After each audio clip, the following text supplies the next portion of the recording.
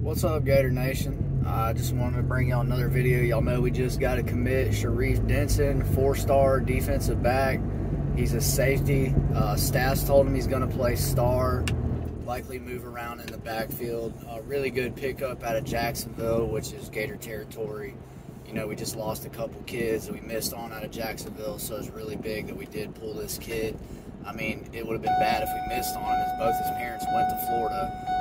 So he should have been a Gator lock regardless. But either way, super excited about getting the commitment.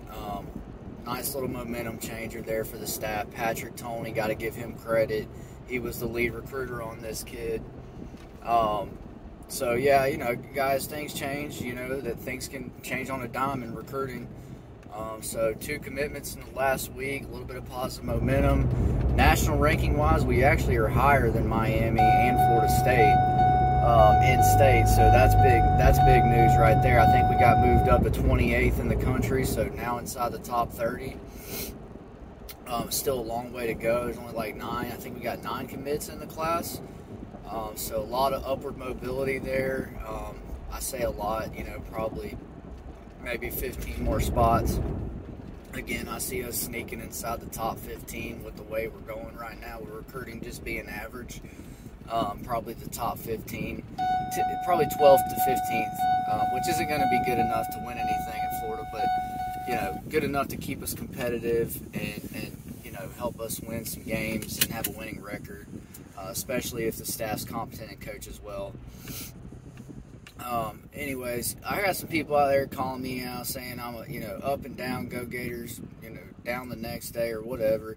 Man, this is a fan channel, okay?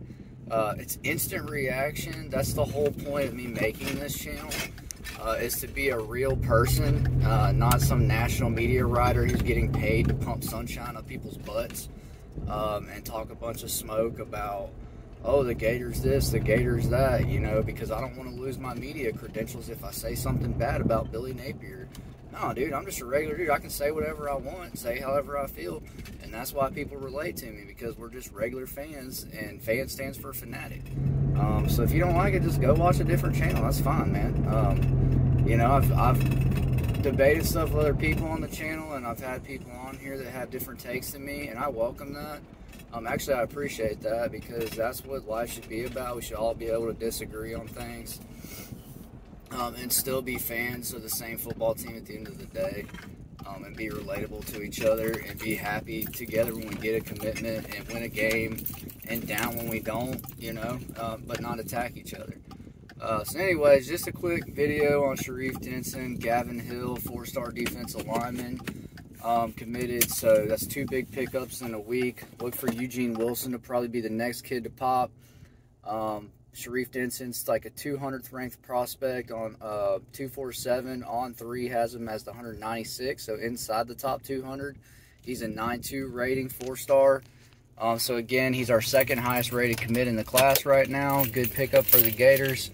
Y'all have a good one. I'll make a newer video later this week recapping everything that's going on. Thanks, guys.